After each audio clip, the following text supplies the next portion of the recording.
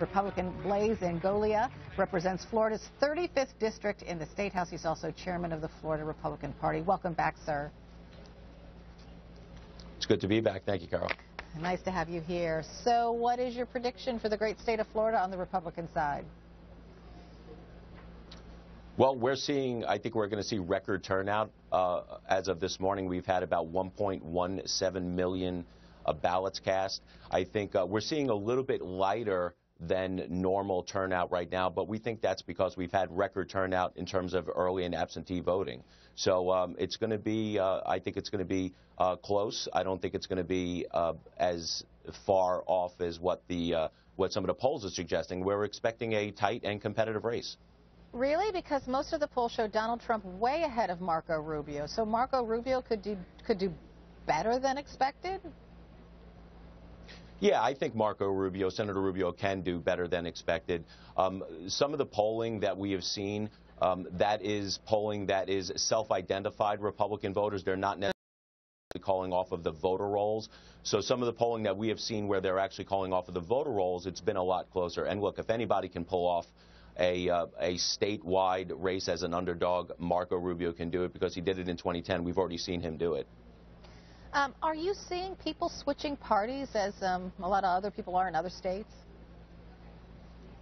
Yeah, we are. That has been a dynamic not only just in the state of Florida, but we've seen that across the United States.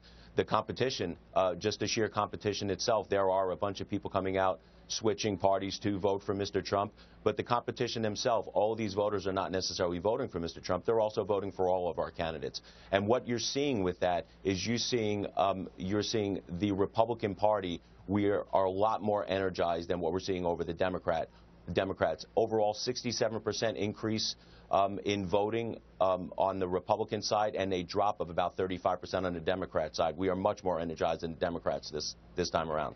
So in your mind, those Democrats who are switching parties to vote for Donald Trump, what do they see in Donald Trump? Well, it's not just the Democrats.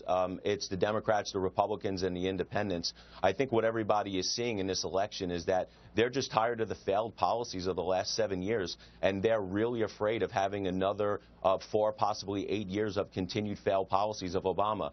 Listen, if Hillary Clinton sees the inside of the Oval Office, what everybody is really afraid of is more record debt, more stagnation in the economy, and unfortunately, a 5-4 liberal majority for the Supreme Court. That's what's driving the competition. That's what's driving people to turn out in this election.